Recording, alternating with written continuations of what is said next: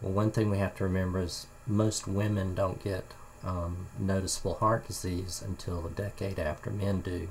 Men start having symptoms at age 35, and so women's heart disease symptoms don't actually occur until around age 45 or later, and then by the time they become symptomatic with them, as in having heart attack symptoms and signs, then they're probably in their late 50s or 60s, whereas most men have already had their heart attacks by that time and are possibly dead.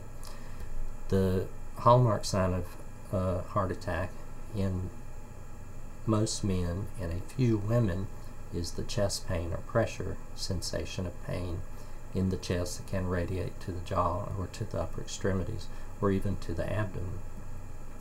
Most women do not experience this. They found that at least about 43% of women who present with heart attacks did not have chest pain as their symptom. Other symptoms that they have are shortness of breath. They develop weakness of the extremities and just in general sort of a weakness with movement.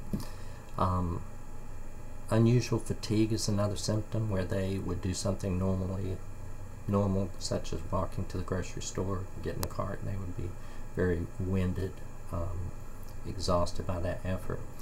Other things women can get as signs of heart attack or impending heart attack are nausea, dizziness, and also lower chest or upper abdominal discomfort.